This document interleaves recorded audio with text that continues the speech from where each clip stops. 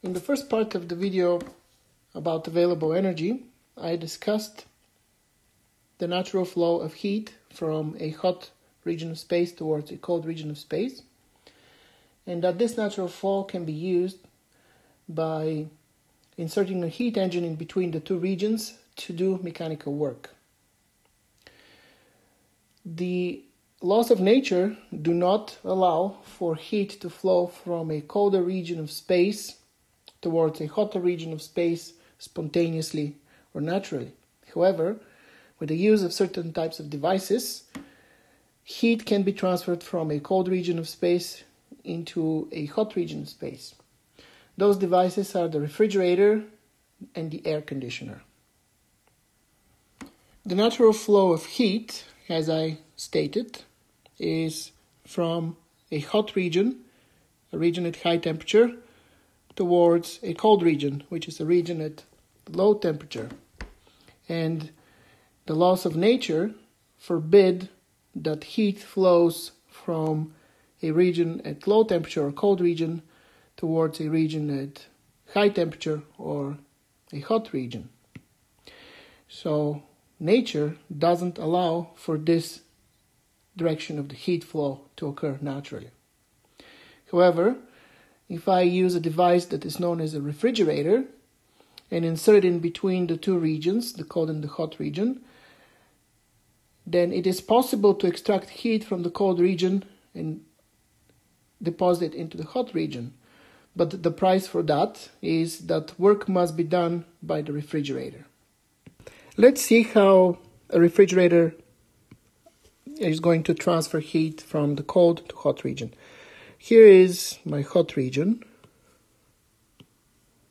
and here is my cold region.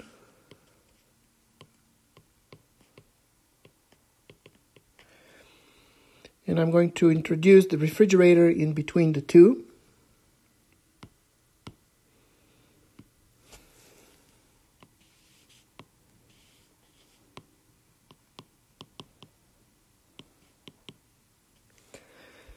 So the refrigerator, in order to extract heat from the cold region, must do work on a working substance inside the refrigerator.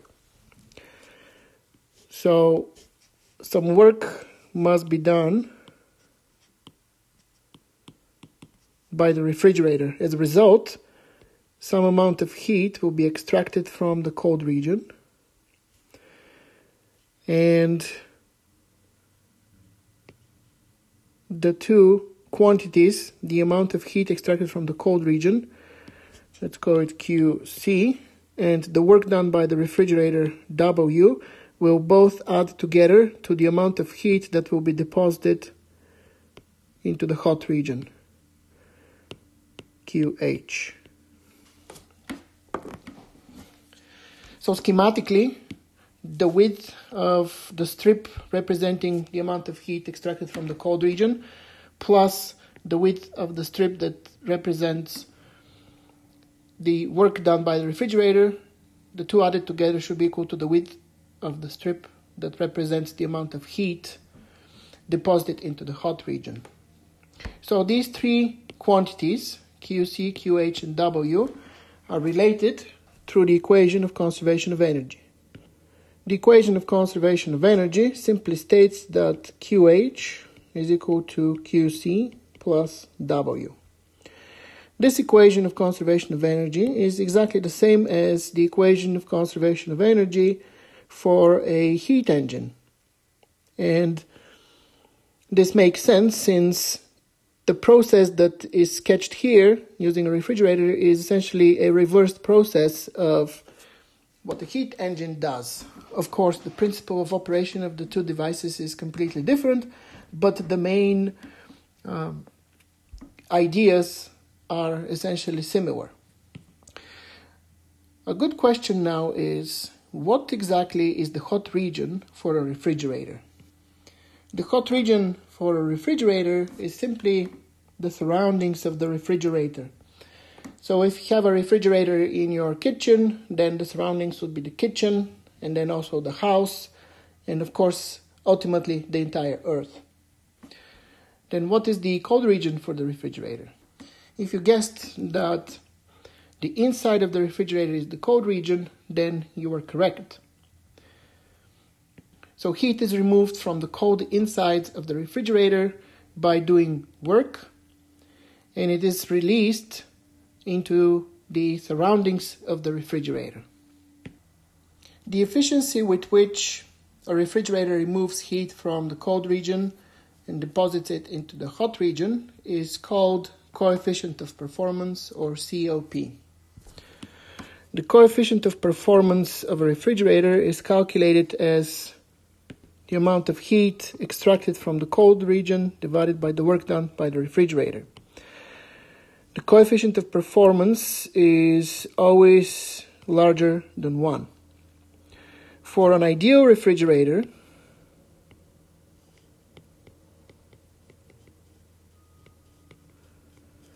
the coefficient of performance, COP-C for Carnot, is calculated as the ratio of the temperature of the cold region to the difference between the temperatures of the hot region and the cold region. And here the two temperatures, Tc and Th, must be in Kelvin.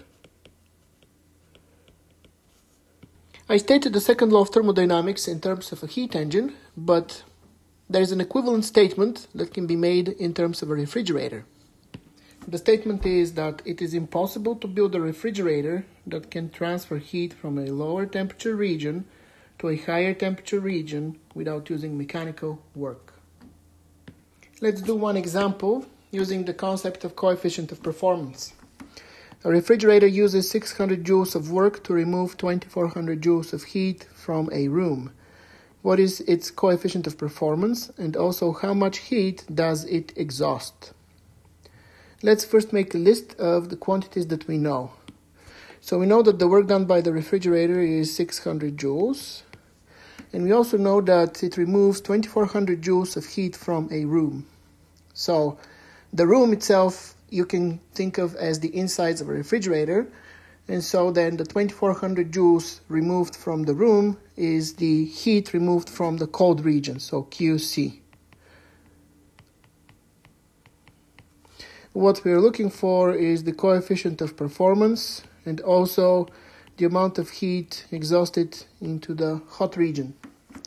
The coefficient of performance is calculated as the ratio of the heat removed from the cold region and the work done by the refrigerator. So this is 2400 joules divided by 600 joules, and that's equal to 4.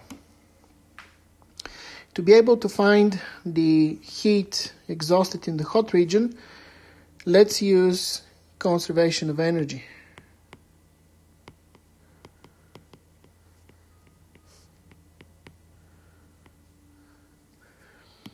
The equation of conservation of energy states that the heat released into the hot region is equal to the work done by the refrigerator plus the heat extracted from the cold region.